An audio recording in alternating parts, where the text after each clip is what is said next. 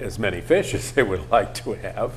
But they were completely right. They were vindicated. Do you think the hottest governor is to blame for melting the polar ice cap? I think we need a scientist, and there's one in the House. Well, she doesn't believe in global warming science. She just had an interview with Rush Limbaugh within the past week or so in which she called it snake oil science, and she was confused whether it was global warming or climate change. Well, Sarah, it's both. It's real.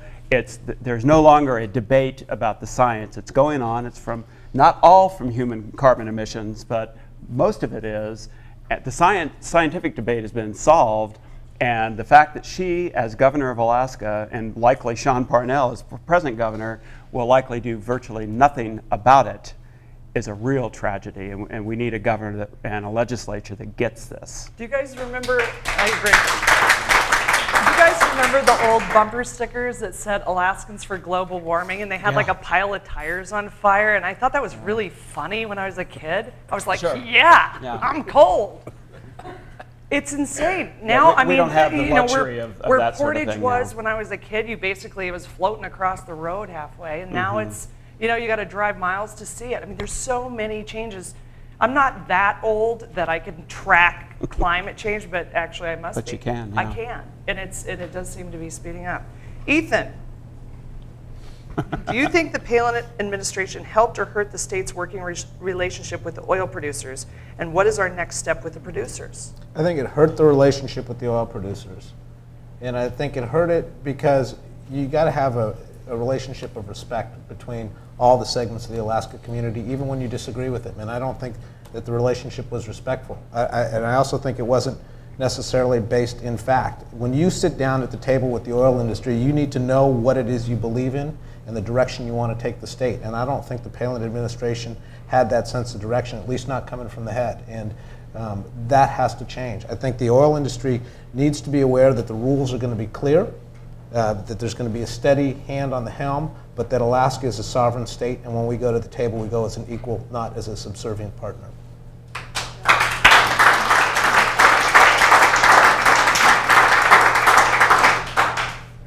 Do you think Sarah Palin should be allowed to speak at Fort Hood? I don't know why Fort Hood would want her to speak there. I don't think anybody has any place in going. Any citizen. I think that the last person that went there and spoke to the people there was Barack Obama. And it was appropriate, and he spent some time there dealing with families and the tragic loss there. And for Sarah Palin to go and capitalize on such a tragedy it's just horish. Yeah, it was a horrible event, and we need to recognize it as that. So, if you had the opportunity to make $1 million posing for Playgirl or Playboy, would you? Well, that's one your lifelines can't help you with. Oh, come on, Ethan. Tax-free. Tax-free. Well, come on, Steve Heimel. I asked you earlier. You betcha. You heard it here. Rick? Waffle. Look, my daughter told me, she said, my daughter's 9, she said, Dad, if you want to be a governor, keep your shirt on. That's honest. Will we ever get an all-Alaska gas line? Ooh. Please, God, can we please have, God, if you're watching. We're not going to get it under the current conditions, but we will get it if we stand up and act like a sovereign and start to drive the terms of the debate. And an all-Alaska gas line might not be the outcome, but we should have all-Alaska gas solutions. Whether we're developing the gas in-state, creating gas to liquid, so we have a value-added fuel that can be used in all the communities of Alaska, urban and rural, or whether we do a giant server farm on the North Slope, or whether we do a bullet line, but we've got to start generating all-Alaska solutions, which is not necessarily the same thing as an all-Alaska line. All right. Why do Lisa